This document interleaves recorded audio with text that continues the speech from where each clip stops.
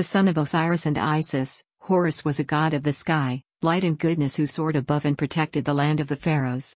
He is usually depicted as a falcon, or a man with a falcon's head wearing the crown of all Egypt.The falcon-headed god, the kings of Egypt associated themselves with Horus. Horus was among the most important gods of Egypt, particularly because the pharaoh was supposed to be his earthly embodiment. In ancient Egyptian mythology, Horus was one of 5 offspring of the original pair of Egyptian gods, Ra and Rhea.